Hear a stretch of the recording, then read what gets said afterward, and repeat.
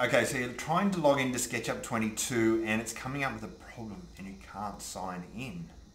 The issue is that you're probably signed into Sketchup on multiple computers.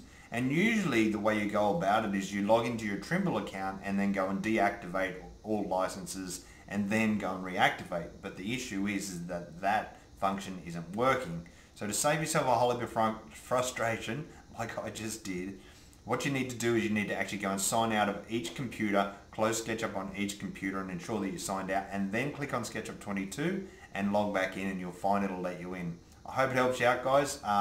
If you've got any questions, ask them below. I'll do my best to answer them. I am going to do a comprehensive review on behalf of, say, builders and architects on what I think the benefits are in the new SketchUp 22 and give you some practical examples of that.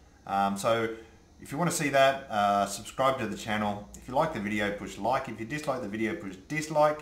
And we'll do our best to improve next time. Alright guys, cheers.